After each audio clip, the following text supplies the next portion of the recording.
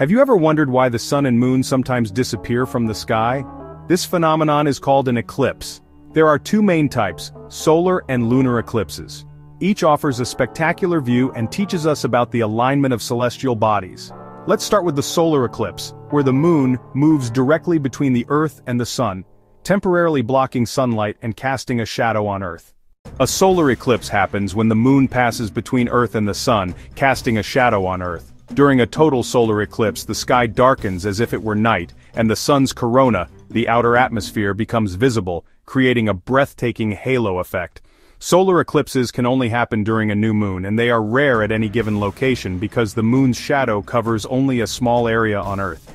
It's important to never look directly at a solar eclipse without proper eye protection, as the sun's rays can cause serious eye damage.